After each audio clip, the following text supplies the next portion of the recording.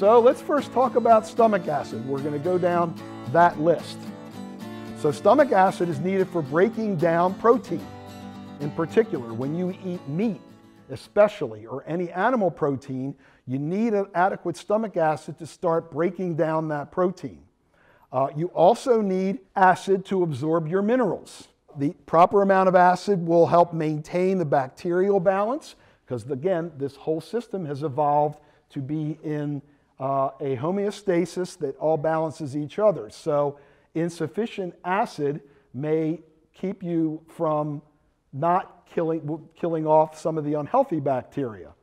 And then, importantly, you need stomach acid to stimulate the pancreas to make the enzymes. So stomach acid is a lot of times the first domino in the whole digestive chain. That part of things is what's signaling the rest of the digestive tract, okay, get ready, you need to do your job.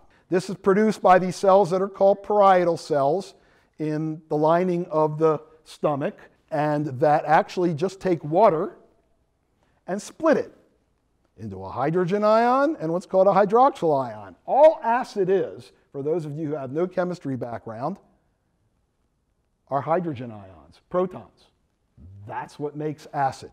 And these cells in the lining take the proton of hydrogen, split water, and secrete it into the stomach. That's why some of you may be familiar, we'll be talking about in a minute, that there is a very popular class of medicines called proton pump inhibitors.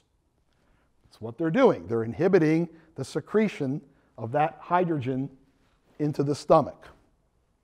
This process requires zinc. So the enzyme that does that splitting of water is a zinc-dependent enzyme. So if you are zinc deficient, that enzyme won't work as well.